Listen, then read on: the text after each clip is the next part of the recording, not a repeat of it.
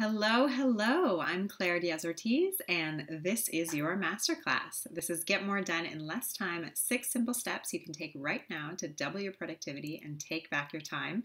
Hopefully you are in the right corner of the internet. Hopefully you signed up for this webinar and you are here as a result. And you didn't just happen to find yourself here. I am an author and an entrepreneur. I got my start as an early employee at Twitter and as a social entrepreneur out in East Africa. And these days, I'm a mama to 3 under 3, and there is nothing I love more than to talk about the power of purposeful productivity, and that's what we're going to be talking about today. So thanks so much for showing up. Just gonna let folks kind of get settled, dust the dust off your shoulders, get settled in your seat, grab a pen and a notebook and maybe some sparkling water, kombucha. Let's see, who do we have? As you roll in, let me know who you are and where you're coming from so I can say hi. Okay, we've got Tom from New York City. Hello, Tom. Hi, Sandy. Yeah, I'm glad you're here too. Hi, Kat. Oh, Cora in Australia. Awesome. I'm also in the Southern Hemisphere. Hi. Ben. And yeah, well, thanks so much, guys. Really, really excited to see folks coming in. As I said, just get settled and we will dive in. We've got a jam-packed 90 minutes now, so I don't want to waste any more of your precious time. Let's start by turning off your phones, y'all. So this is a really important slide.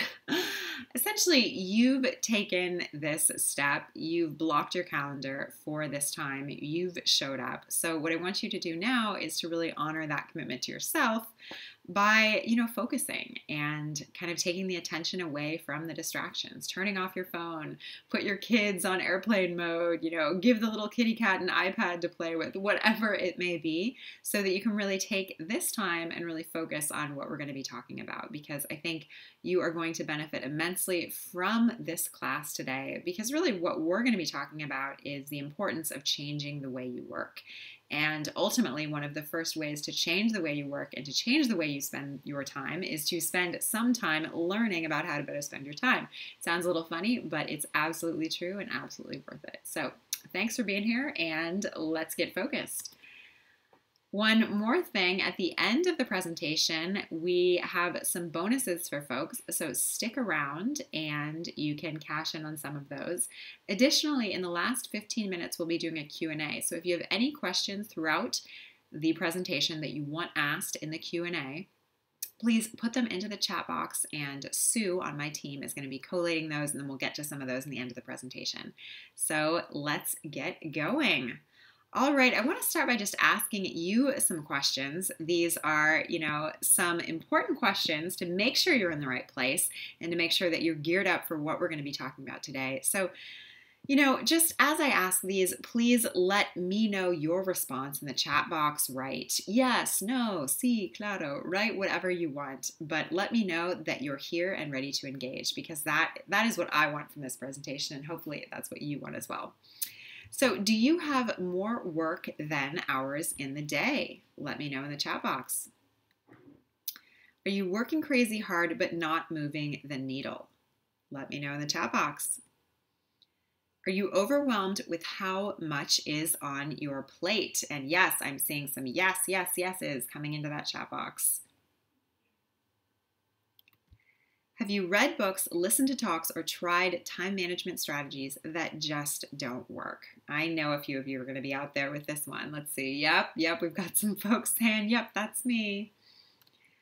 Ultimately, if any of these statements resonated with you, you are in the right place. And ultimately, you're in the right place if you want to get more done in less time.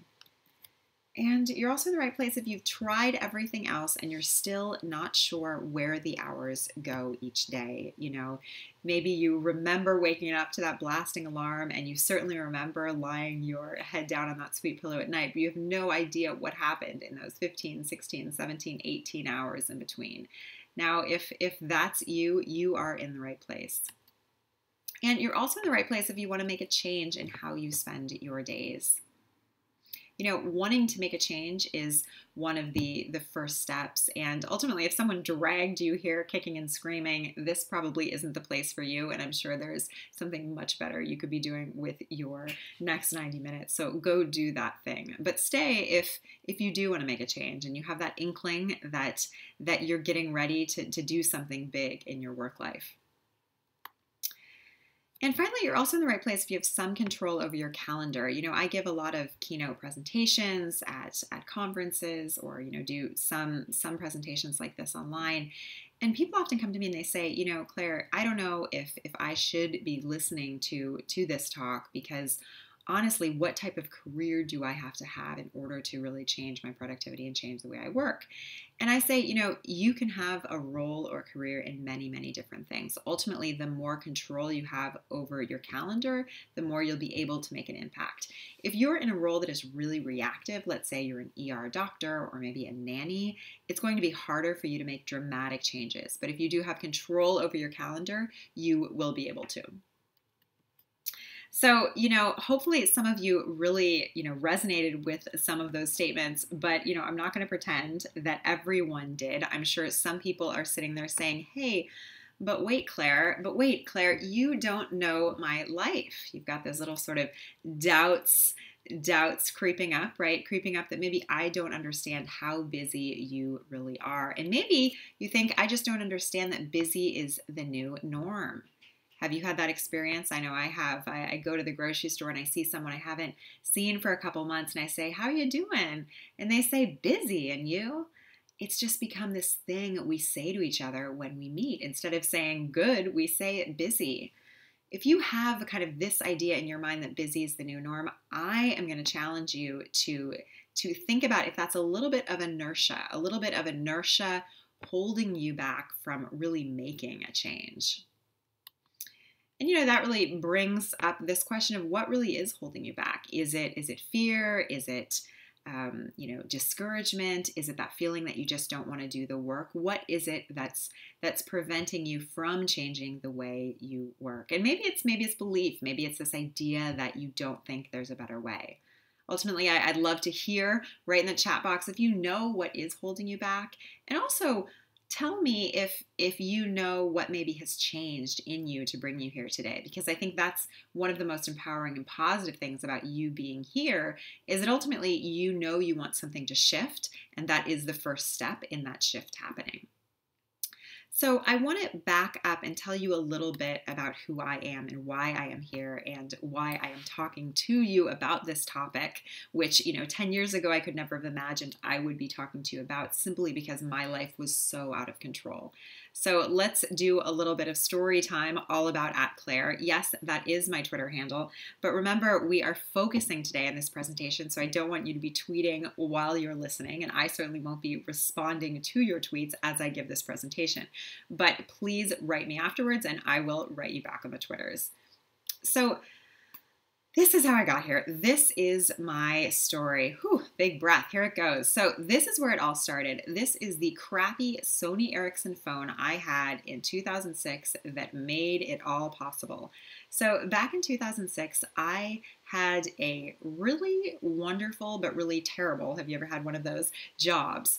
I hated what I did, but the job allowed me to work from anywhere, and it paid for my life. So it was good, but it was also not at all what I wanted to be doing, right?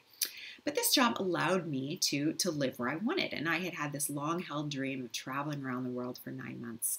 So I got my best friend to come along with me on a 9-month trip around the world. I also got her a job at the same editing company, and we went on this trip. And as we traveled, we not only did our editing, but we also started writing a blog. And this blog, in the beginning, we didn't really have that many readers, but then it started growing and growing. And ultimately, at the end of this 9-month trip around the world, we went to our last country, the country of Kenya. And we went to Kenya to climb a mountain. That time, I was athletic. I had climbed to the base camp of Mount Everest and run a marathon in Madrid, and I wanted to come to Kenya to climb this mountain. And someone had told Laura and me, my best friend, that if we were going to Kenya and going to climb Mount Kenya, we should spend the night at a guest house near the base of the mountain. And at the time, we did anything if it was free or nearly free, and this guest house was nearly free, so we said sure.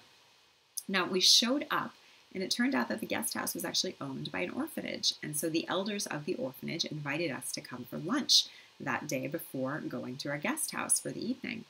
And it was in the middle of that lunch that something really dramatically shifted for me. I excused myself to use the restroom, and in the restroom of this little church rectory, there was this mirror on the wall, and I had this moment of looking into that mirror, and I had a moment that I have never had before and have never had since, where I just knew something was about to change in my life. I felt a calling to stay at this orphanage. And I said to my best friend, Laura, I said, Laura, you're going to have to go climb the mountain without me because I'm going to stay here at this orphanage because I feel called to figure out what my role is here. So Laura went off to climb the mountain. She came back about 5 days later, and I said, Laura, I want to live the better part of the next year here. And Laura agreed to stay with me. And so we moved into the ground floor of this orphanage, and we began living there. And, in the beginning, the elders talked to us about what they thought we should do with our time. We said, what should we be doing to really help you with all our time here? We've got these editing jobs. We've got lots of free time also, what we should be doing. And they said, well, we know you're runners. And we kind of laughed because we were runners, but really slow runners, And they said, oh, we'd love it for you to run with the kids, to be their running coaches. And this time we laughed even harder because we're these sort of, average-sized, average-height white girls and these tall, lanky Kenyans with their fast twitch muscles, right? And we said, what could we possibly teach them about running? And the elders said, no, you are here. And that's why you should take on this role. And so we did. We began a small after-school running program for the kids in the orphanage where we lived. And ultimately, that program became a nonprofit organization. And all the while, we were blogging away about our experiences. Now, the folks over at blogger.com, this was 2007, had found our blog, started promoting it, and we had a larger and larger audience as the months went on. And over at Blogger, they were doing some fun stuff behind the scenes as well. They had decided to start a little experiment with a new little company called Twitter.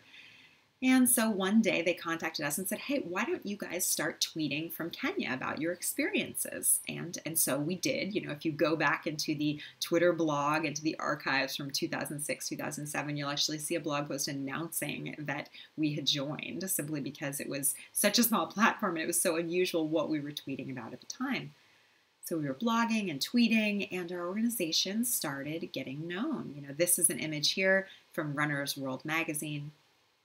And ultimately, this experience led me to realize that I wanted to pursue a business career as a social entrepreneur. So I went to business school, and it was while I was at business school at Oxford that Bizstone, one of the co-founders of Twitter, and I sat down when he was visiting England, and he said, why don't you come to Twitter, come to our little small company, and start working with looking at how technology can really do good.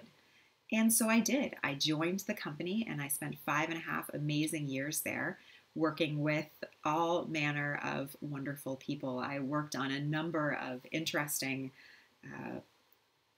for good philanthropic campaigns with large celebrities. I helped get Warren Buffett onto the platform. And in my biggest career highlight, I spent a year working with the Vatican to get Pope Benedict to start tweeting. This is a picture from the day that the Pope launched their first Twitter account. Now they have a number of them. This is Pope Benedict. That's me in my ponytail. I look about 12. I was actually 31. I'm standing next to a journalist for a Mexican newspaper.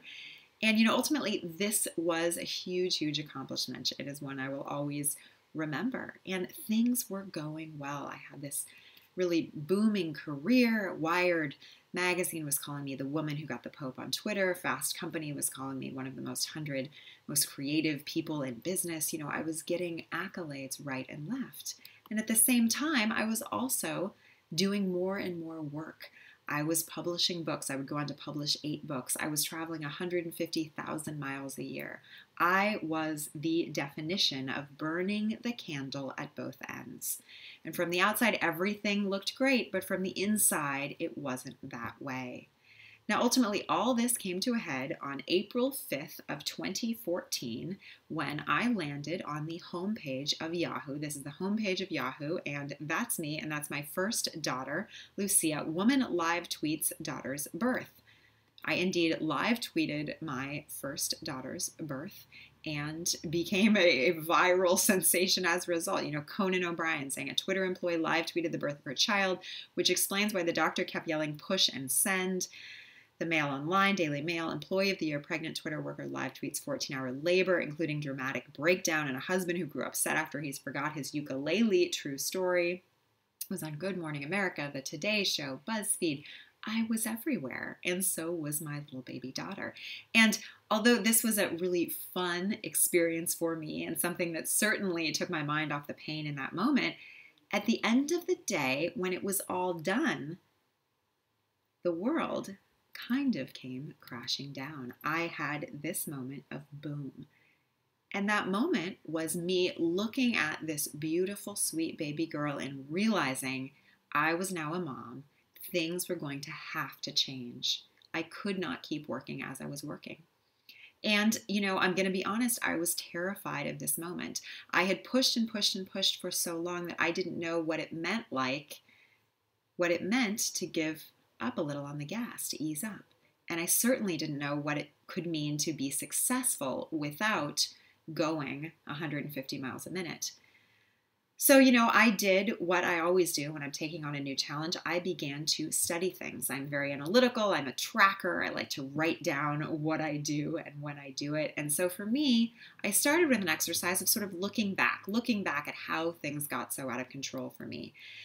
And so I started to look at my work hours over a period of a few years and looking at how things had changed. I saw in 2009 I was working full-time, in 2010 more than full-time, 2011 it kept ramping up, in 2012 it just kept ramping up, right?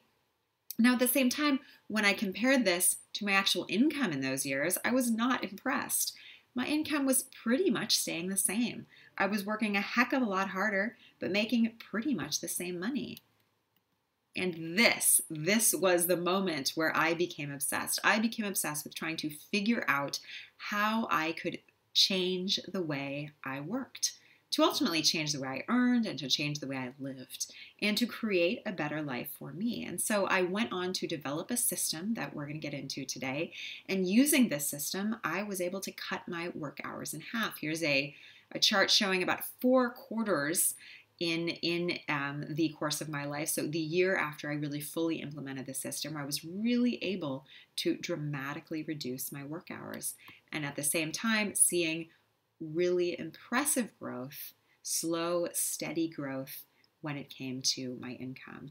And this, I will talk a little bit more about how this really happened, but ultimately this came down to the idea of doing my best work and not doing a bunch of crazy stuff and working a mile a minute. So that's kind of a key principle that we're going to be chatting about today.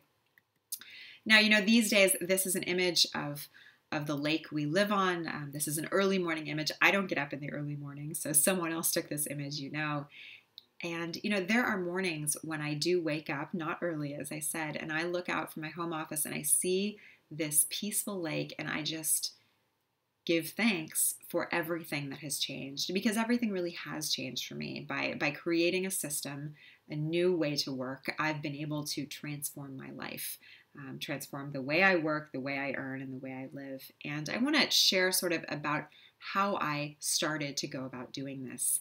And the first thing I did when I really started to create a system for myself that I thought could maybe work for others was I went ahead and wrote a book on it. I love writing books. I'm an award-winning author. My books have been translated into 10 languages. And this book, Design Your Day, is one of my favorites. Design your day, be more productive, set better goals, and live life on purpose. And the idea behind this book is that you are in control. You just have to learn the tools to make yourself be in control. So, this book has been a great experience for me. I learned a lot in the writing of it, and I think it's also been a fun experience as an author to see how much it has resonated with people. It's had kind of that long tail effect, which you always hope for.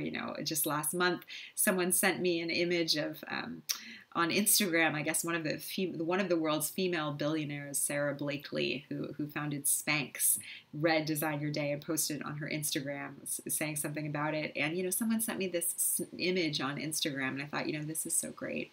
And every day I hear from people who read this book and tell me how it has really changed their life. So I didn't stop with the book, and I then went on to create the Work by Design Summit, which you are enjoying right now. There are more than 15,000 of you and more than 45 speakers, and everyone is here for one goal, and that is really to change the way you work. And we've been getting some incredible feedback from the summit. I just want to read a little bit. Work by Design Summit has changed my life and my thinking in so many ways. I will listen to these audios forever, I think. Thank you so much for this wonderful summit, Claire. There are so many great ideas that I hope to implement into my own life. You are a master at time management, and I would love to learn more from you. And I didn't stop with the Work by Design Summit. I then went on to create Work by Design School, which we'll talk about later in the presentation. But suffice it to say, it's an online program teaching you my brand of personal productivity. And today, the meat of this presentation is going to be diving into this system and kind of giving you an overview of what the Do Less method is and how it works to make you purposefully productive. So essentially, the Do Less method is about taking back your time and giving it to someone who really knows what they're doing. And I said this to someone once, and they said, yeah, but Claire, I don't know what I'm doing. I don't want to be in control of my time. And I said to them, but you will. That's the whole point. The whole point is I will teach you the tools, and then you will know what to do, and you will be your own master. So the Do Less method is about changing the way you work. So let's take a second. I'll take a sip of water, and you tell me in the chat box, is this you? Do you want to change the way you work? And what would it mean if you did? Tom says, yes, I want to change the way I work. It would give me more time to live the life I want. Ooh, I love it, Tom. Sam says, yes, yes. Kat is saying, yes, yes, yes, yes, yes. Exclamation mark. I love the exclamation marks. So yeah, is this you? That's my question to you right now. I hope it is, because hopefully I'm about to rock your world with some meaningful productivity. So let's get into what the Do Less method really is. So the Do Less method is an acronym. Each letter stands for something important, and we're going to go through each of the steps of the Do Less method now. So the first step in the Do Less method, D means decide. And essentially what you need to do before you implement anything is decide what matters to you, because ultimately what your priorities are will determine your life. And your work is determined by the priorities you place on them. So a great way to decide is to choose a word of the year. Now, I love this concept. The idea is that each and every year you should choose a word to represent the year ahead of you. And I heard of this concept. I read it in a book some years ago, maybe 6-7 years ago. And when I read it, I was deep in the muck of my own busyness, deep in the muck of my own overwhelm. And so when I read about this, it spoke to me, this concept. And more than that, I immediately knew what my word of the year was going to be. I was going through a season where I was so busy. I wanted a family. I had health problems. But again, I couldn't stop. I couldn't stop that hamster wheel. I didn't see a path to be successful without that hamster wheel. And so I said, you know what? I need a word of the year, and that word of the year must be rest. Now, since that time, I've talked about this concept a lot, and I love what many of my readers have done. They've given me their words of the year and told me what they are, and I just love some of these. Let's share a little bit. So we've got passion, hustle, focus, Sally. So, the name of your child could be your word of the year, essentially. Hashtag ban busy. This was the my word of the year in 2015. Yeah, I used the hashtag. It wasn't really a word. Slow, rest. hashtag work by design, intention, meaning. These are all really great words of the year. And the idea with the word of the year is, it may not come to you instantaneously, but if you set aside some time with you, a nice journal, a nice pen, some coffee, and 20 minutes in silence, and just sort of brainstorm, a few words will likely come up to the surface. Then what I'd encourage you to do is that then over the course of a week or two, say, sort of throw a few of those words around in your mind, roll them around, and see what you think most makes sense. Then try one on for size. You can always change it later, but trying one and seeing if that feels like the right word for you is the best way to go. And it's really important here to explain that a word of the year does not have to be something you choose on January 1st at all. First of all, it can be a word of a season, so you could choose it for a season of life. And more importantly, you could choose it at any time throughout the course of the year. So really remember that. A word of the year is a word for you for now. So that's one key way to go about deciding what matters. Another key way to go about deciding what matters is to start setting SMART goals. Now, SMART goals, that's another acronym, not one I came up with this time. Paul Allen is the creator of the SMART goals framework, and a SMART goal is essentially a goal that is specific, measurable, actionable, relevant, and timely. So I want to go through an example of what this looks like and what it means to set a SMART goal. So I'm a big believer in goals, and as a result, I get lots of goals sent to me from readers and people that come to my speeches, and they say, what do you think of this goal for the year ahead? What do you think of this goal?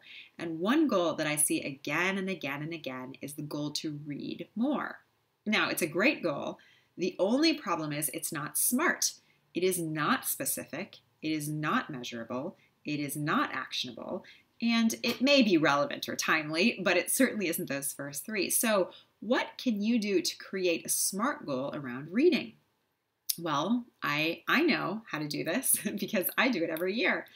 Let's say you want to create a goal around reading. Instead of saying you want to read more, try saying, I want to read 12 books this year. That is a specific goal. There's a specific number. It is measurable. You can count to 12. It is actionable. You know that to get started, you need to read one book, and you'll have to decide for you if it's relevant and timely. And this idea of relevance and timeliness is very important. For years, I used to set the goal that I was going to read 200 books every year. I love reading, and so for me, it was a reasonable goal also because I had determined, down to the hours, how much time it would take me roughly to reach that goal and what kind of time I needed in my schedule to make that happen. However, the year I had my first baby, I realized 200 books a year was not realistic because, babies take time, y'all. At least that's what people told me. So I changed my goal to 150. And then last year when I had 2 twins, and all of a sudden I had 3 kids under 3, I was like, this is crazy. I can't read 150 books. I'm going to have to read 100 this year. And, now I'm back in a more balanced place. The kids are getting a little bit older, and I'm starting to read more, but ultimately me deciding how many books to read in a given year has to be about thinking what is relevant and what is timely for this year that I am in. And the same needs to be true for you. So when you go about setting goals, you want to make sure they're SMART goals because otherwise you're not going to be able to achieve them in a successful manner. Now, another key aspect of goal setting, which is something that I firmly believe in, is this idea of creating goal categories. So sometimes, if you read articles on the internet about goal setting, you'll find people say things like, never have more than 5 goals, or never have more than 4 goals, or never have more than 3 goals, right? I don't believe that. I believe you can come up with as ever many goals as you want if they are within categories. So what I do is I think of goals within 6 categories. My goal categories are family, money, health, personal, work, and faith. And within those categories, I place different goals. So let's look at an example. In the health category, for example, I have a goal to start doing yoga this year. Now, this is a goal because I've never really been able to get into yoga, and I want to. So I need to set a goal to make that start happening. Now, at the same time, I also have a goal in the health category that is to meditate twice a day. However, this is really a maintenance goal. It's not a goal in the traditional sense because I've already been able to turn it into a habit. So this is really why I like goal categories, because they allow you to organize maintenance goals, which are goals that have essentially already become habits, into a way where you can track them to make sure you're on track, but you don't necessarily have to push yourself to do anything. I'm already in a habit of meditating twice a day, so for me, it's just a maintenance goal. So overall, this concept of goal categories makes goals work much easier for you and will allow you to understand your goals at a glance in a much, much easier framework. Okay, so we've looked at deciding what's important, and now we need to look at organizing your life around what those priorities are. And the first way we look at organizing, the first step in this, is L, limiting your work to your best 20%. And this step in the process is based on the 80-20 rule. Now, the 80-20 rule posits that 80% of the effort you put into something reaps you only 20% of the results, which is pretty depressing when you think about it. You put all this work into something and you only get 20% of the results as a result of your work. However, the opposite is also true. With 20% of the work you put into something, you will reap 80% of the results. So ultimately, this means when you're thinking about productivity that you need to think about those 20% activities that you do that give you the vast majority of your results. And so an exercise I like to do with my clients is we walk through the activity of trying to figure out what their best 20% activities are. Now, we don't have too much time in this masterclass to go super into depth in this, but I want to give you an overview, and I think it should be good enough for you to go off and do a lot of this on your own. Now, essentially, if you were in Work by Design school, say, which we'll talk about more later, you would have a list of all the activities you do on a daily basis in your work life already, because you would have gone through the process of tracking your time. Now, if you're not in that situation, you're going to want to make a list of all the activities you do on a daily basis in your work life. So let's say, emailing, leading conference calls, calling into meetings, having in-person client presentations, traveling for work. These are all the types of things you do on a regular basis, right? Now, what you're going to be doing is you're going to be dividing these activities into 3 different categories. And the categories are 1, things only you can do. And I recommend putting stars around this because these are your best 20% activities. Things someone else can do, and don't worry here about who that person is. Maybe you don't have someone on your team that could do this, and that's not important right now. You're just worrying about if it is something that someone else could potentially do. And then finally, things you should stop doing. And we all have some of these in our life. Many of us have more of them than we'd like to acknowledge. And some of them are easy to kind of think about and come up with. And some of them are much harder and require a lot more digging. So let me give you a few examples of what these might look like. So a classic example of something that only you can do is traveling to give a keynote speech, let's say. That is something that only you can do. No one else could do that for you. So that is something that has a big star and goes in the category of things only you can do. Now, something that things someone else can do. Let's look at an example that is pretty common. A lot of times when I work with entrepreneurs, they are starting to make changes in how they spend their time, and they realize that sometimes they aren't spending their time wisely and they aren't using their resources wisely in buying themselves more time. So a classic way that people could buy more time for themselves is to hire someone who is qualified to clean their home or to clean their office. And one of my favorite examples of this is my friend Jeff Goins. We were having a discussion one day and I was saying, wow, your office looks really nice. And he was like, yeah, it's new. Actually, I knew I wanted a new office. I knew I wanted it designed well, but I had no idea how to do it. And so I found someone and I gave her the keys and I left on a Friday and I said, just make it nice by Monday. And he came back on Monday and he had a great new office, right? So this is an example of delegating to someone who can do something better than you can so that takes it off your plate, right? So that's an example of something that someone else can do for you. Now let's look at an example of something you should stop doing. And this is probably my favorite image in the entire slide deck because it is so freaking depressing. So you've got this like windowless conference room, these chairs that are supposedly, they look kind of vaguely ergonomic, don't they? And then you've got this green wall thing. Is that a design? What's going on here? I mean, this image is an image of a meeting if I ever saw one. And I say that being someone who really despises meetings.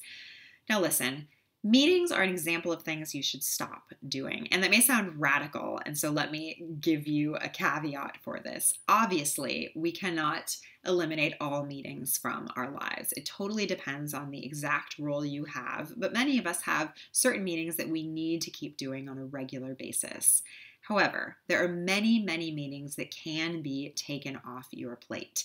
And many times, meetings are a classic example of something you should stop doing. So ultimately, I've given you kind of an overview of how this activity works in the hopes that you can kind of go off and do this on your own. But what you're going for here is you're going for a list of those best 20% activities that really you should be focusing the vast majority of your time on doing. And this will also allow you to stop doing, giving you the freedom to say no and to stop doing some other things that you realize, hey, you just really shouldn't be doing. Maybe the book club at work, it just isn't really fulfilling you anymore, and it's something you maybe think you should stop doing. Or maybe it's that committee that you don't really think you're adding much to, and it's just a classic example of something you should stop doing. So go do this activity and start with this first key step in organizing your life by figuring out those best 20% activities. All right, so we've looked at limiting your work to your best 20%. Now we need to look at editing down the time you spend on work. And the idea here is that first you figure out what those best 20% activities are, so the work you really should be doing. Then you place constraints on the time you can spend doing those activities. So the way we do this first is by tracking your time. And when I first work with people, I say this is a really important step, and they look at me and they groan because no one likes tracking their time. And it's so funny because tracking your time is one of those things that it doesn't take much time. It takes maybe 5 to 10 minutes a day, but people just resist it. Now, tracking your time there are a few different ways to do it. The way I recommend doing it to start, the very first time you do it, is to spend a week or two tracking with either a notebook and paper or an Excel spreadsheet every 15 minutes in the course of a day, right? And you want to be as granular as possible. You don't want to say work and then just block off 4 hours for work. You want to say, in a phone meeting, on a conference call, doing email, you want to be as granular as possible. And essentially you want to do this activity for ideally 2 weeks. And then this will give you an immense amount of information that then you can use to really go forward. So after that 2-week period is over, then the way you can track your time long term is with this awesome app called Rescue Time. Rescue Time does have a free version. I'd recommend the paid version. It's about $60 a year. Basically what Rescue Time does is it tracks all the time you spend on your computer in the background. You just let it go in the background, and it has its way with you. It goes. And what's interesting also about Rescue Time is if you get the pro version, it also prompts you and asks you what you're doing in the time you spent off your computer. So this is why I'd recommend getting the pro version, because it's basically a really easy way to track your time going forward, which is something you're going to need to be doing if you want to reduce your work hours and become more productive. So now the one you're going to want for your phone, the app for your phone, is called Moment. And this is basically an app that will tell you how much time you're spending on your phone. It's not going to give you that same level of granularity as Rescue Time, but it is really important because one of the traps people really fall into is not understanding, even when they get their time sort of in order and their work life pretty balanced, they don't realize that, there's also this extra 90 minutes they're spending each day on their phone. So these are sort of the tools you need to start tracking your time. And ultimately, what you're going to do then, and what the big picture of the process is in reducing the way you spend your time, is you're going to take an example of a task that only you can do, and you're going to slowly over time reduce the amount of time you spend on that task by using these tools. So I'm going to give you an example. One classic example would be email. So you've decided that for you at this stage in your life, email is considered one of your best 20% activities. You need to be doing it. This type of email cannot be outsourced, cannot be delegated to someone. It's your job. Okay, so how do you create false boundaries on it to allow you to do it in a shorter amount of time? And the answer is you reduce the amount of time that you give yourself to do it. Now, this is a really interesting concept that is related to this idea of Parkinson's law. Now, Parkinson's law is basically the idea that the task fills to the time we give it. So the classic example in Parkinson's law that I like to use is packing, the example of packing. So let's say I'm going on a trip next week and I need to pack for it.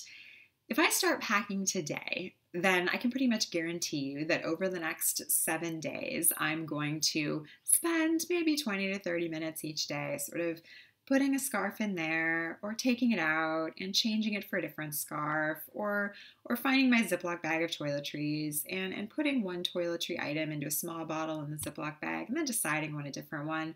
And it's going to be a very non-efficient process, and the task is going to expand to the time I'm giving it this whole week. Now, in contrast, if I had to get in a taxi in 20 minutes to get to an airport, I would pack that suitcase in 20 minutes. And so you can use Parkinson's law to your advantage when you're trying to reduce the time you spend on your work by doing this very thing.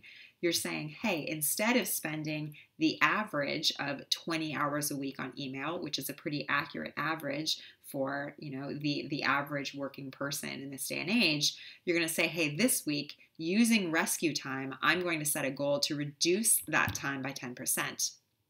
And maybe it'll take you a week, maybe it'll take you 2 weeks to get to that number. But then over time, you are going to reduce it and reduce it and reduce it to the point eventually where it doesn't make more sense to reduce it further. So that's really the overall concept here of why editing down the time you have on a given task works in conjunction with limiting your work to your best 20% to allow you to start to dramatically reduce your work hours. So we've looked into limiting and editing. Now we're going to get into streamlining. So streamlining is really the part in the Do Less method where you start to implement many of the strategies we've talked about and really, start rolling in terms of dramatically reducing the time you spend on your work and dramatically increasing the value of the work that you are putting out. And one of my favorite strategies within this step is this idea of developing a morning routine. And I'm just going to take a second here to take a sip of water and to ask you the ever important question, do you have a morning routine? Tell me in the chat box. Okay, I'm seeing some yeses. I'm liking it. I'm seeing some no's. And that's awesome because if you're a no, you're in the right place. Okay, so I want to walk you through my morning routine. Oh, I forgot to take a sip of my water. And I said I was going to. Okay, so I want to walk you through my morning routine in hopes that it will give you some inspiration for either starting a morning routine or transforming the one you have now. So my morning routine is called the Present Principle, and it's something I've been doing for, maybe more than 5 years now. And, it's funny, it's another acronym. And this acronym came about because I really noticed that over the period of many months, I was trying to remind myself to do a series of things. And so finally I sat down and I said, hey, if I actually write these things out, they could actually write, these things out well, they could actually spell the word present. And this would remind me to do these things each morning. So that's how that came about. So this is what my morning routine looks like. And a morning routine, I think it's important to say at the outset, it can either happen when you first wake up or right before you start your work. So it's very important to remember that. And it's also very important to remember that a morning routine does not depend on you getting up at 5 a.m. I am not an early riser, and that's the very reason I resisted having a morning routine for so long. So the first step in my morning routine is praying or pausing. So this is really a moment of silence and centering and really getting in touch with myself. And this is the first step for me. Next, I do some reading. I usually have a couple different things I'm reading at the same time. Usually there's some business book, and usually there's something with some sort of spiritual or motivational direction at the same time. Then I get into expressing. Expressing for me is about handwriting in a journal. My goal is 2 pages, and it's really just sharing all those thoughts that are in my mind, all those things that I can't get out of my head, those worries and those fears, and those thoughts of gratitude as well. So it's really just getting it all out so that your brain feels clear. And then after that, it's about scheduling. And so going in and looking at my day, looking at what I already have planned and blocked out, and then creating a plan for the other key tasks that are on my calendar for that day. And now the next few steps in the present principle for me are not things I do in the morning necessarily for various reasons. One of those reasons being that I, now have 3 kids under 3, so I sometimes need to fit in things at other times during the day. But, exercise is one of those. Exercise used to be something I always did in the morning. Now it doesn't work in my daily routine as well to always do it in the morning, but it's something that is always a part of my morning routine, I like to call it. And then nourishing. Nourishing is something so important. This is about finding one activity that really fills you up and doing it for 10 or 15 minutes each day, whether it's, reading a novel, taking a bubble bath, going on a walk, doing something for you. This is an essential step in a morning routine, and it's something that many people like to skip over in the, quest for being totally productive, which is absolutely the opposite of what you should be doing. And finally, the last step in my morning routine is tracking, and this is something that happens at the end of the day. It's just a way of sort of going back and saying, how did I do today, and how can I do better tomorrow? So, this is my morning routine, and the idea here is to give you some inspiration to either change your existing morning routine into something that better fits and better suits you, or it is, to give you the inspiration to actually get started on a new morning routine. And, I will say, one thing that people often ask me about my morning routine is how long does it really take me?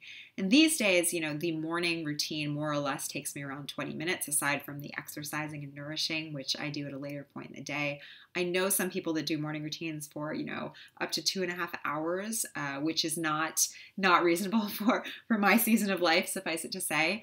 But, a morning routine is about you. It's about making a routine that works for you. And I think this is really, really essential. I think that if you have read things about productivity or watched things or listened to things before, you've likely heard sort of some of these ideas that the very first thing you do in the morning has to be 30 minutes of morning routine and then 4 hours of deep work. And a lot of these ideas are really not compatible with some of our realities of daily life, maybe the realities of being a parent, maybe the realities of working from home. And so for me, figuring out productivity is about being purposeful with what works with your life. And I think the morning routine is very much an example of that. It is hard for me to do the morning routine first thing, but it is something that I do before I get started working. So that's something to keep in mind. So we've looked at deciding, organizing, limiting, editing, streamlining, and now we're going to look at stopping. And, when we think of productivity, I think the last thing we think of is stopping. We think of increasing the amount we are producing. But actually, that is the exact opposite of the way we should be thinking about productivity if we want to think about it with a purposeful view. So I want to look at one key way of stopping, because there are a few different ways that I teach people in Work by Design School. But one key way is making a great weekend, taking a weekend off. I recently had an interview with someone. I was giving an interview with someone and asking them about their current routine, right? And their work routine. And she was saying to me, well, these days I actually work 7 days a week because I love my work so much. And I just went, oh man, it is wonderful you love your work, but everyone needs time off, because time off is essential to allowing you to recharge, and it's essential to allowing you to go back with more excitement and more energy on Monday morning, much better poised to take on your tasks and to do them with more efficiency. So taking a weekend off is really, really essential. And the way I talk about taking great weekends off really comes from the genius of this writer, Laura Vanderkam, who is now a friend. She wrote a book called What the Most Successful People Do on the Weekend. And she has this idea in this book that I just love. And the concept is essentially that in order to make a great weekend, you need to brainstorm anchor activities and plan those into your weekend beforehand. So let's talk about what an anchor activity is. Essentially, an anchor activity is an activity that kind of anchors the rest of the weekend around it, so that at the end of the weekend you can look back and you can say, wow, we did this and this and this, and I feel recharged and energized and peaceful, right? So now what I do is I take Laura's concept a bit further, and I say that, really the goal of every weekend should be threefold. Rest should be a goal, personal time should be a goal, and family and friends time should be a goal, right? So these are the 3 ways to allow you to really recharge and find peace on a weekend. So what you can do then to make this work is you can make sure that every anchor activity you choose falls into one of these categories. So let's look at a couple examples. If I want to plan my upcoming weekend, I could think of a few different anchor activities. One might be having a barbecue with the neighbors. One might be going on a long run. And one might be having a massage. So let's see, having the barbecue with the neighbors, that's family friend time. Going on a long run, that would be personal time, and getting a massage would be rest time. So those would be 3 great anchor activities. I could plan the massage for Saturday morning, the long run for Sunday morning, and the barbecue for Sunday evening, say. And those would be 3 ways that I would have something positive to be doing this weekend and something great to look back on that would leave me refreshed, recharged, and peaceful at the same time. So I love this concept, and there are many other great ways in the Do Less method to effectively stop, because stopping is absolutely essential to doing great work. But this is just one of them. So ultimately, I've given you a pretty good overview of the Do Less method, and I really want to turn it to you for a second to kind of ask you, why did you show up today? You've heard me talk a lot. I believe that something I've said has likely resonated with you now, and something inside of you is saying, oh, I showed up today because of this. So what is it? And I guess I really am asking, did you show up today because you want to change the way you work? Because I think you did, but I'm hoping that after hearing me talk through what the Do Less method is, you've clarified if that's really true or not. Are you ready to make a change? Is now the right time to make a change in your life and your work? I think it might be if you are tired of trying everything you've found in books and articles and internet rabbit holes without success. If that's you, you probably are ready to change the way you work. But what about, do you long to move the needle? You want more time in your day to do your best work and live your best life once and for all. Is that you? Is that how you're feeling? Deep down, do you know there is a better way? If this is you, then I'm here to say that there are different paths to go down and different options in trying to decide a new way to become productive and a new way to change your work. What I'm going to offer today and what I'm going to tell you about today is what I teach, which is Work by Design School. And as I like to say, it's my job to teach you about what Work by Design School is. It is your job to figure out if it's right for you. There are many paths to go down, and this is one great one, but you do you, and I think it's really important to remember that. So you do you, and meanwhile, I'll do me and tell you about what Work Design School is. So Work by Design School is an online course that I've created that really goes in depth into identifying what it is you need to create a personal productivity plan that will allow you to be purposefully productive in your life, to change the way you work, to change the way you earn, and to ultimately change the way you live. And so Work by Design School is broken down into different modules, and I'm just going to give you kind of an overview of what happens in each of these modules, what we talk about, and what it looks like. So Module 1 is all about establishing your why. In Unit 1, we look at what is your why. We talk about setting your intentions and finding a word of the year to guide you, which is something we touched on today.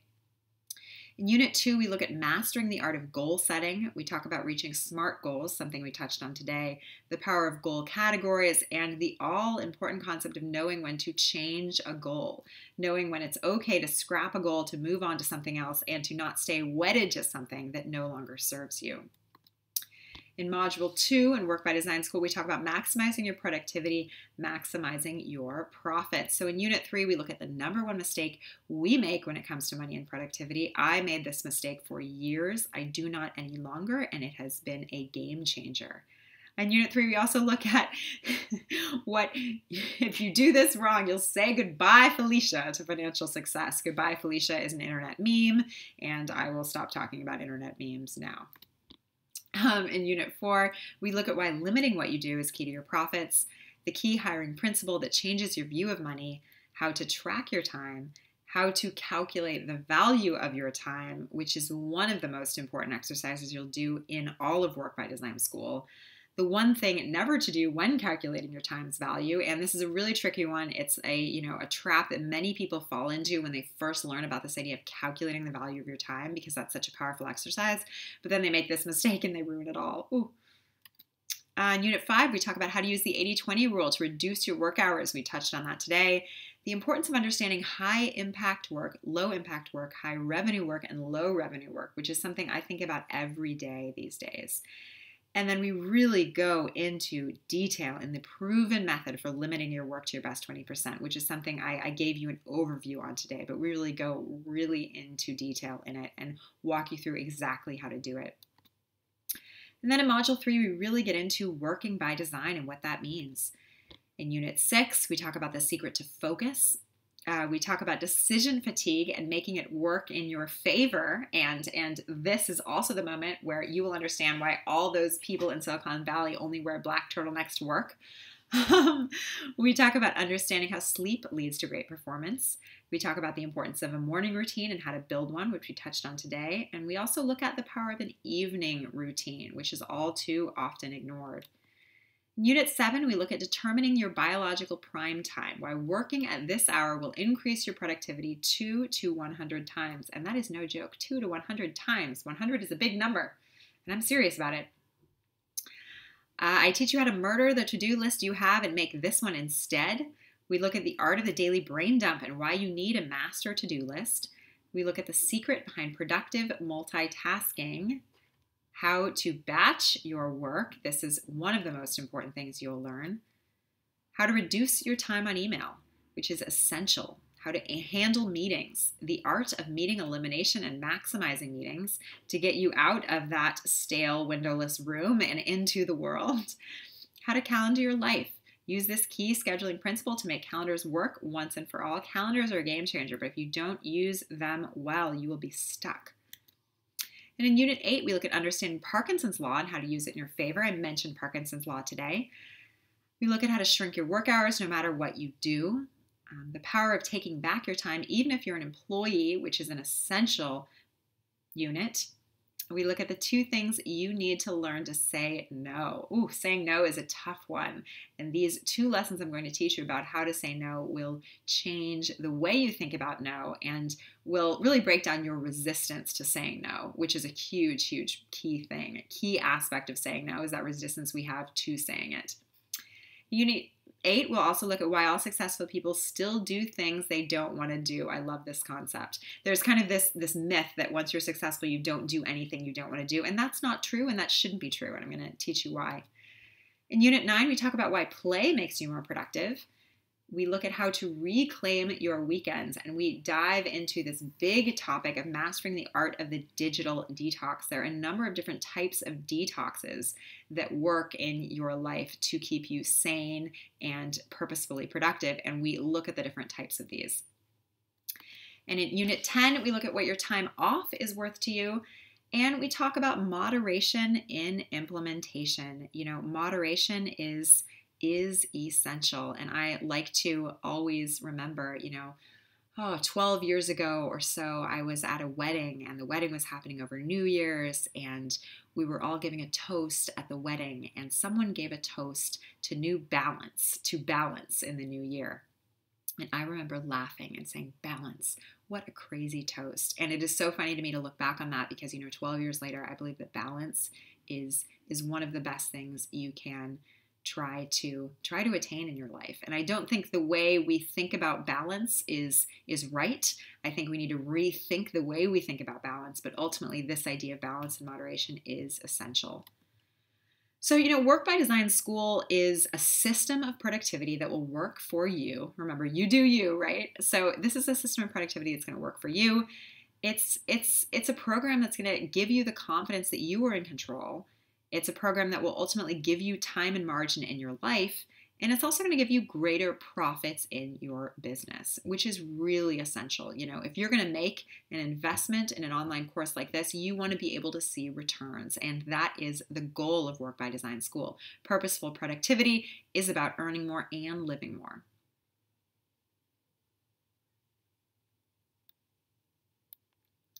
So for folks who are thinking that Work by Design School is right for them, if you are thinking, hey, this sounds like the right place for me, remember, it's my job to tell you about it. It's your job to decide if it's right for you. If this is right, I do have a few fast action bonuses to encourage you to make the decision today. These will be good through the end of this masterclass. So we're going to be jumping into a Q&A after this, and they'll be good through the end of the masterclass. We'll give you a little bit of buffer time, about 10 minutes after the masterclass ends also, because, the disconnection of cables and all that sort of thing can be time consuming, right? So we'll give you that buffer time. So the first fast action bonus is a 39-page ebook, The Power of Working by Design, by yours truly. The second fast action bonus is another ebook, The Do Less Method. This one's about 75 pages. This really goes into depth, written about what we talked about today, and really going a lot further on some of these topics. Another fast action bonus, and this one is really fun. I did not come up with this. Someone on my team did. This is a productivity lifeline. So for anyone who signs up for any level of Work by Design School today, what you'll get is a productivity lifeline to me. So in your first month of being a student in Work by Design School, you can call me, leave a 5-minute message, up to a 5-minute message, and I will call you back and leave a 5-minute message back. So tell me your, biggest productivity gripe, and I will talk directly at you, telling you what I think you could maybe think about doing to change it. And this is a fun one simply because I don't really do much one-on-one coaching, so this is a fun chance for us to connect one-on-one. So ultimately, are you ready? Tell me in the chat, are you ready? Does Work by Design School seem like the right place for you?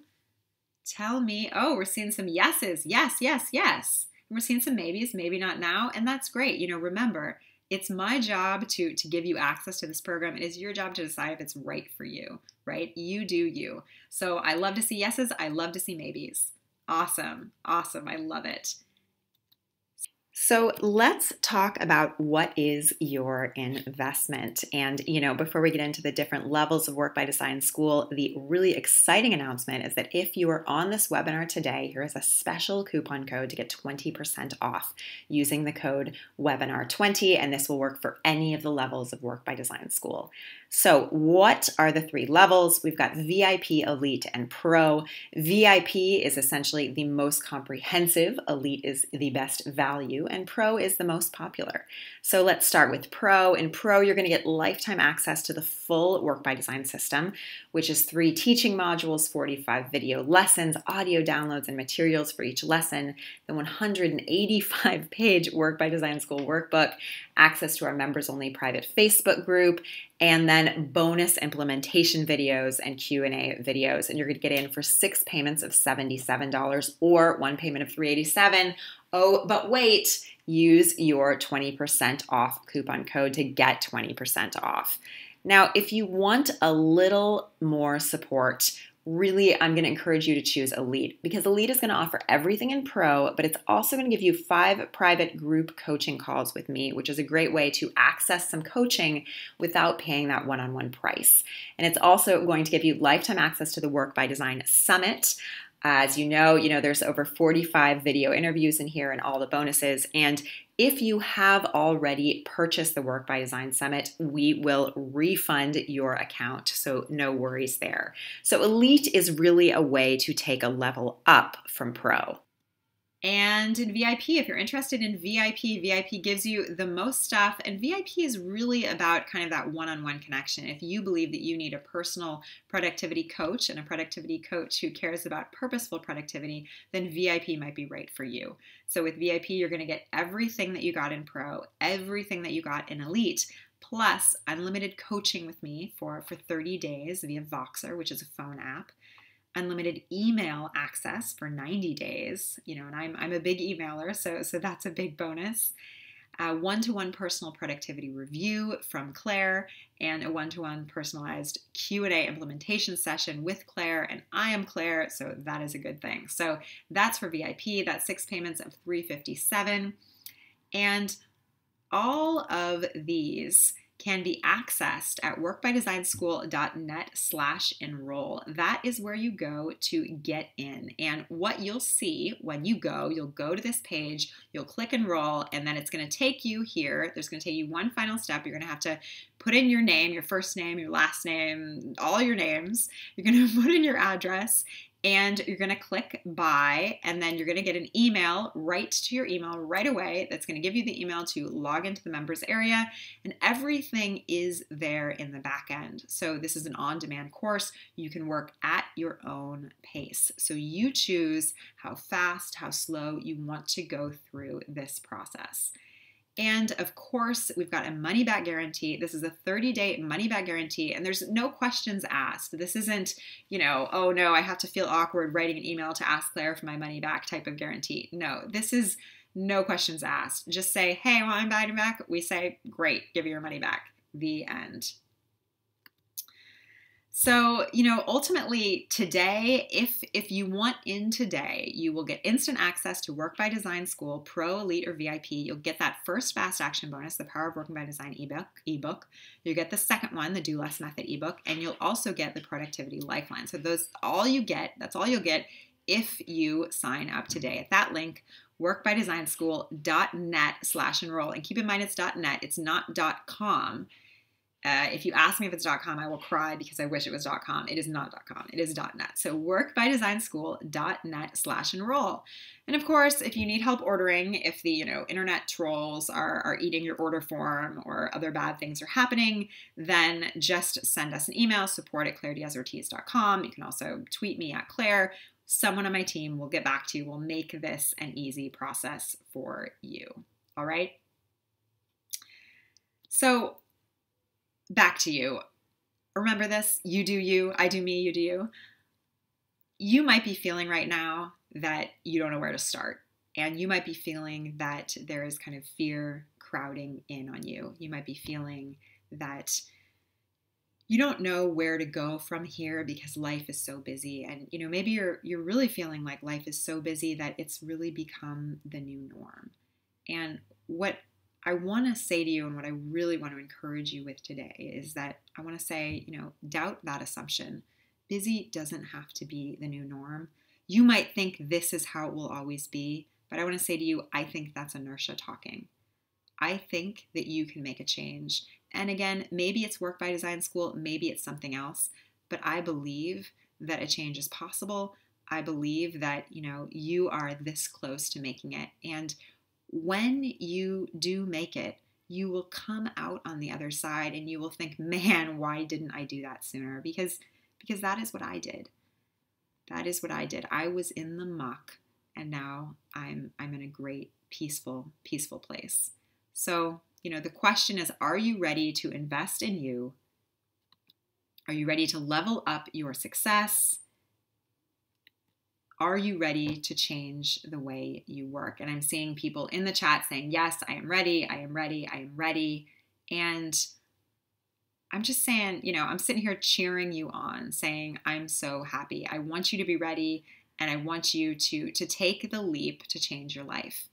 And ultimately, if you're not sure, if you feel like there's something holding you back, let me know what it is. Let us know if there's anything we can do to help you make a change.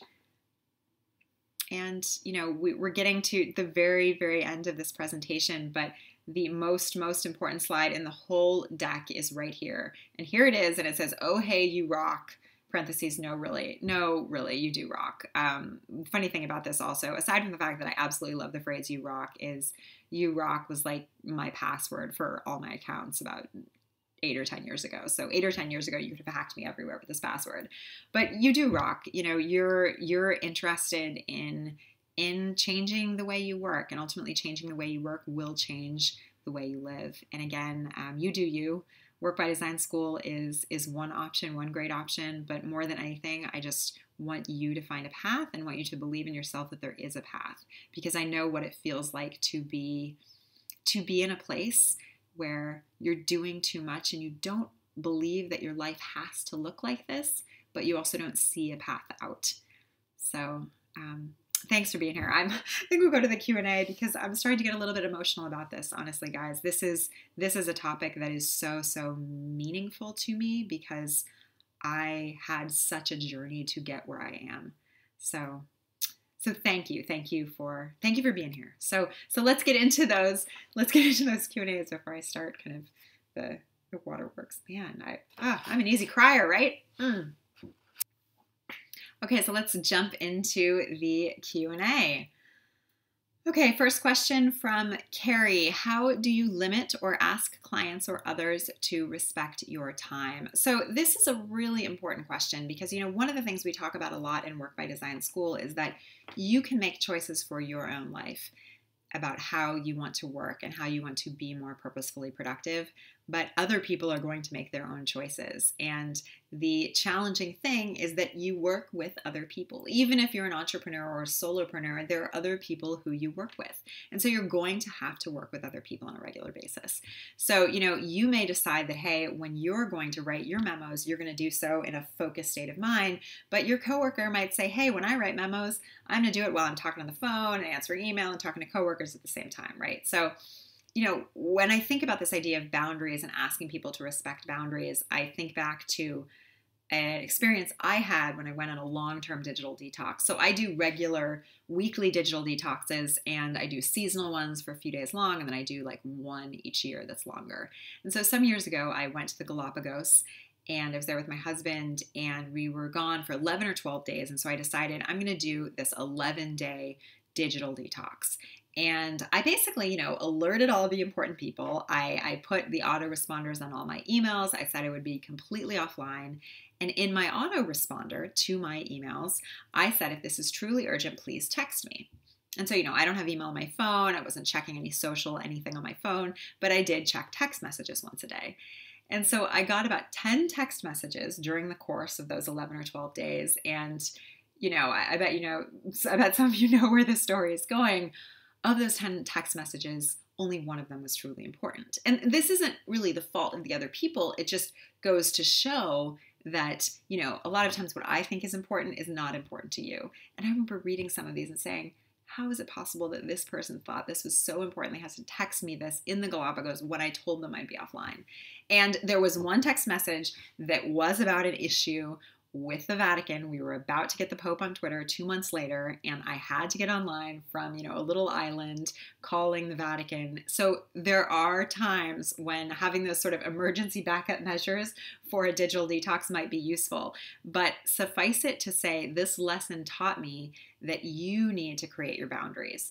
And you need to set the precedent so that other people can respect them, because other people have their own priorities and those things that are important to them. So you need to make clear what's important to you. So I hope that answers your question, Carrie. Okay, here's a question from Alice. Implementing productivity strategies is a challenge. When kids ask for attention, when does protecting the boundary win, and when does being available trump? Oh, this is such a good question. Okay, so this is really looking at the issue of kind of that balance between parenting and work. And, I have gone through an experience in the last year of really kind of changing my perspective on a lot of these things. When I had one child, it was reasonable for me to work at home and work at home in my home office. But now that I have 3 little ones, I really realized that I had to set stronger boundaries. So in my own life, for example, I now work in an office outside the home. Even though I'm an entrepreneur and work for myself, I have to make that boundary even clearer, simply because it was too hard for me to basically, be mom when I was home and be, Claire working Claire outside the home. Because that's really what it's about, I think, when what your question is really getting at is, I believe it's about being a parent when it's parent time, and then being the worker when it's work time, and trying to keep those boundaries as clear as you can. I also remember a story when I was in graduate school. I had an advisor who told me that she once had a student who was writing her dissertation and told her, "Oh, Mrs. Friedman, Professor Friedman, excuse me, I am going to have a baby next year. And so I'm going out on maternity leave, but it's going to be great because this is going to be a perfect time for me to write my dissertation." And, she told me this, and I didn't have kids at the time, but she basically said to me, and now I realize that looking back, that this was obviously a crazy assumption, right? I mean, having a tiny baby at home is not a simple time to write a dissertation. And this is, of course, why, many people will say things like, "Hey, I get more done in 90 minutes by myself in a coffee shop than I do in, 6 hours of trying to work at home when I have family members coming in and out." And so, thinking about dividing those worlds and making, parent time, and work time is, I think, a really, really good first step. So I hope that answers the question, Alice. Okay, Tom is saying, how much time do you spend in your morning routine? Yeah, I was saying, I think in the presentation, that I spend now about 20 minutes on my morning routine without the exercise and nourishment portion after. But, I know people that spend up to 2.5 hours. I think ultimately getting going with a morning routine needs to just simply be 5 minutes, say. A morning routine is just about really setting that line, saying, before this, I was doing all that other crazy stuff. Now I'm here to do my routine, and then I'm going to, start my work or start my day, whichever you choose. And over time, you can layer in new pieces to your morning routine. But getting going, it just needs to be about 5 minutes. Oh, okay. Oh, I love this question. What are some, I'm not sure who said this. Okay, well, what are some strategies for calendaring better? I just throw things on. Okay. This is a great question because this is the way most people calendar. And this is one of the things we talk about in Work by Design School. Most people think that basically a calendar is just there to be filled. And so if you get a doctor's appointment, you got to book a doctor's appointment, you got to book a phone call, you got to, book a, time to write the chapter of your next book, and you just sort of randomly throw things on the calendar.